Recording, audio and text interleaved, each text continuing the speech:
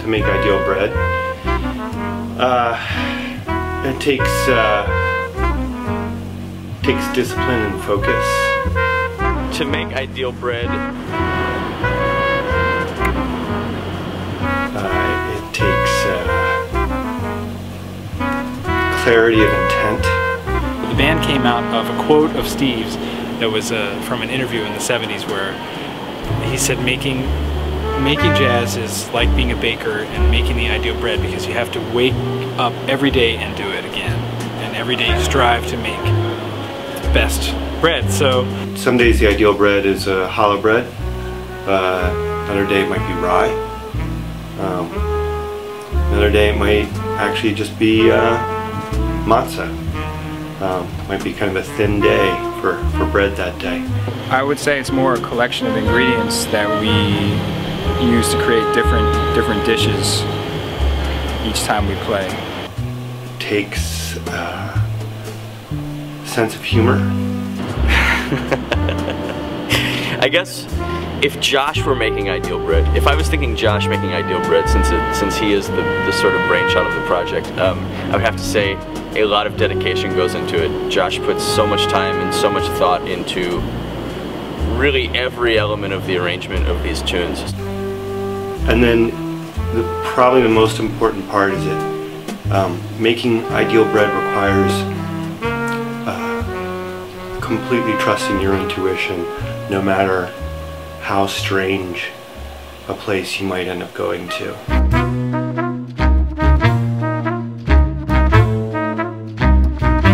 This is the completed book of charts. These are things that are finished, that are going on the record. My name is Josh Sinton. I live here in Brooklyn, New York. I am the leader of a band called Ideal Bread, a band that's been going for about 7 years now, that is composed of myself on baritone saxophone, Kirk Knuffke plays cornet, Adam Hopkins plays bass, and Tomas Fujiwara plays drums. Every song that we do is a song that was written by the late great soprano saxophone player Steve Lacy. We are preparing right now to record our third record, a rather large collection of songs, 26 of them to be exact. It is a creative reworking, recomposing of all the material that Steve recorded for the Sarava label back in the 1970s. 5 LPs that were collected together and reissued in the 1990s as a box set, a 3 CD box set called Scratching the 70s. Our own unique take on this material will be 2 CDs, much shorter versions and much more concise versions of everything. And we are calling this opus of ours Beating the Teens. This is actually the notebook of drafts of everything that's been in process. So you could see, like, this is this was a very early edition of Lapis and a very early edition of Roba from a concert we did in 2010. Early version of Cryptosphere. There's different instructions, and there's the Cryptosphere there. As you can see, this is why I prefer doing things on computer. I make much more legible things. What's unique about this project is that there's more arranging happening than we've done before. We've really taken our time working with it. We've really put our own spin on these compositions. We're really trying to bring a very personal approach to this music, while at the same time honoring the composer and the musician. In my mind, I hear, and I've worked hard to clearly put in like a link there. There's a trajectory from Steve's original version through my ears and then through kind of my heart, brain to another place. But if I'm going to go through all this trouble of doing this, it really begs this question, like, well, why not just write brand new material? Scratching the 70s is a 3 CD collection that brought together 5 LPs that Steve recorded back in the 1970s, from 1971 to 1977. These 5 LPs are a really unique look into the beginnings of a compositional career. They document some of Steve's very first efforts as a composer, and it's kind of a fascinating glimpse into someone who is demonstrating for the world their learning curve as a composer. As such, some of the music bears that mark, and it's maybe not as finished or polished as his later work, which is part of what I was drawn to in this material. There is a lot of open space for Ideal Bread to insert its own unique personality. In a nutshell, oh man, did Josh put this in a nutshell? And I guess that's what I've been thinking a lot about with this record, is what does it mean to be a repertory band? What does it mean to do a cover? What does it mean to reuse someone else's information? What does it mean when we say, you know, just when I say like, okay, this band Ideal Bread, we're gonna play a Steve Lacy tune. What does that mean? Like, how far can I push that? There's always a conversation going on about what's happening behind the music. I've been playing with that word of play, of playing Steve Lacy music. There's also going to be a wide variation in the styles of music on this next record. Underneath the surface, the big difference is that I'm rewriting everything. Up until now, my methodology has been pretty simple, which has been I've found songs of Steve's that I've liked, I've sat down and transcribed them, and then we would go and practice them. It's clearly an extension of the work we've been doing as a band and of getting together as a band to play the music of Steve Lacy, and a real departure in that we're just being ourselves much more and worrying a lot less about whether or not we are playing things the way that Steve and his band played things. Well, this is a baritone saxophone.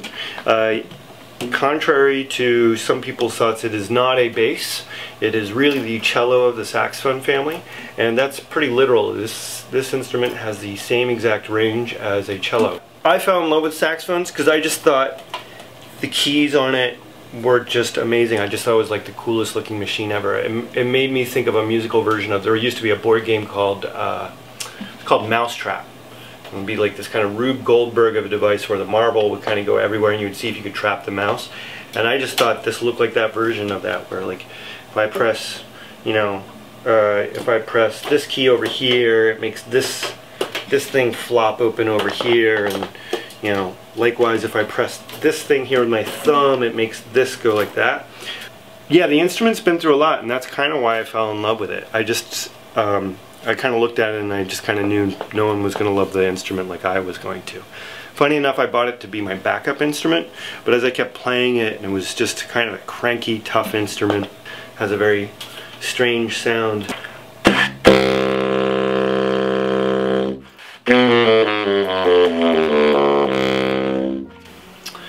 So it doesn't sound like you walk your scales, and I mentioned this exercise because I'd seen the book before, and he literally meant do do do do do do do do, and he did that, and then he looked at me. He's like, yeah, I really kind of regret. I got really impatient, and I started to. Eventually, I had to start doing 2 notes per step. I just couldn't handle doing the 1 note. It's like, oh, well, how long did you do the 1 note per step? Oh. 20 years? That was his notion of impatience. He was a funny dude. This is the well-worn copy of Findings. In case it ever gets lost, people know who to return it to. This is essentially the book that Steve Lacy wrote about his methodologies, and it includes charts of his music, also photocopies of the originals in his very meticulous handwriting. He was very inspired by Stravinsky as far as his chart making. And he wrote this book, he actually wrote this book for very practical reasons, which is he, for most of his career, did not want to teach. He did not want to give anyone a lesson. He lives over in Broadway, actually, in Soho. that guy. He's still around. But he wrote this book because he did not want to give anyone lessons. So then after he got the book written, he could just say, well, just go and buy the book. I met Steve Lacy in 2002. Steve had just moved back to the United States after living abroad for 30 years, primarily in Paris. He was returning to the U.S. He was also had made the decision that he wanted to be a teacher, which was a big shift for him because up until then he really had been almost exclusively a performer and composer. What I like to say about Steve is Steve Lacy was the most unified human being I've ever met. By which I mean the way he talked, the way he walked down a hallway, the way he interacted with people was startlingly pretty much the exact same way he played the saxophone. When he entered the room, I wasn't facing the door he entered from, but I could feel that he entered the room. And I turned around and he was there. He had a presence and a magnitude that was really like superhuman. So I studied with Steve for a year, learned an enormous amount. Steve Lacy wrote music that tended to end in periods or question marks. He did not write using ellipses. Didn't necessarily write using exclamation points sometimes, but often just very straight, seemingly simple statements or questions. When I started the band, it didn't even start as a band, it just started as a series of really one question, which was, what's going on with this music? Josh's dad actually said to me after one concert, he loves Steve Lacy's music because it sounds like something you would just whistle while you're walking down the street, like something maybe you would not even think about, but you just start whistling. So there's these little fragment melodies in the music that just are like a little doodle or something. I feel like everybody could grasp. So it just started as playing sessions with musicians here in New York. And eventually it was just Kirk and I and a bass player, and we just kept working away and hacking away at his songs. But it started because I met Steve Lacy, the person, the human being, and he was just bowled me over with who he was.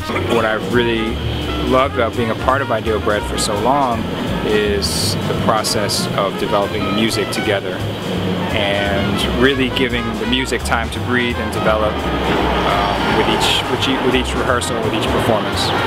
And that really just comes from each person in the band being a very incredibly defined personal musician. They all have very much their own sound, and it's such a pleasure to improvise and to play music with people who have such a clear-cut vision of what they're doing musically. Kirk Knuffke has played with people like Matt Wilson and Allison Miller and Andrew D'Angelo and Butch Morris. Studied with the great Ron Miles. He has a wealth of information about jazz, about the world of brass music. Tomas Fujiwara, really incredible drummer, a student of the great Alan Dawson. Literally, that was his drum teacher. Has played again with a large variety of people. With Anthony Braxton, with Mary Halverson. With his own bands, and again, I know for a fact a really wonderful guy, knows an immense amount about jazz music, creative music, and has a really easygoing but disciplined approach to his instrument and to writing music. Adam Hopkins, a younger player, maybe not so well known, but is a student of Michael Formanek, has really, despite his youth, accomplished a lot already. He started a major improvisation series in his hometown of Baltimore, Maryland, which is still going to this day, called Out of Your Head. He's now branched out, and since moving here, he started another series here. He writes music. I play in a sextet, Haverchuck. So he's a great composer, incredible ability on bass, both bowing and plucking the instrument. To me personally, Josh Sinton is a very close friend, a very close musical associate. This interview happened right after Josh played in my band. So Josh is a close friend, and very recently has become one of my closest music collaborators and one of the people in the world that I most enjoy making music with. He's an amazing low reeds player. The most exciting thing for me is to play with these other three musicians They're musicians that I have a lot of respect for, not just for how they play, but for who they are as people. And we've, over the years, developed a lot of chemistry together. And for me, the exciting part about music is when you get to that place with another musician where you have a telepathic rapport. And I feel like we have that with the members of the group. I think it's very important for people to support the project because I feel so positive about the music. I really want people to hear it. I really want it to get out in the world. I can't emphasize this enough. If we do not make enough money for this project, this record will not happen. Any amount that you can contribute to us, no matter how small, really does aid us enormously in achieving this dream. It's also really great to hear Steve Lacy's music. He is one of the masters, not only as an instrumentalist, but also as a composer, and his music needs to be heard more. I want to encourage you to support us, not just because we need your help, but because I want you to be a part of this. You know, this started as just a very strange kind of waking dream fantasy that I had a year and a half ago. And I and Kirk and Tomas and Adam have done a lot of work towards realizing this dream, towards manifesting it. And we're at the stage now where we need other people to dream it with us. And I know that you can be one of those dreamers. I would like you to be one of those dreamers. And I think you'd really enjoy it. And at the end of all of it, you can say that you were a part of this and that you are instrumental to making a great record of the 21st century.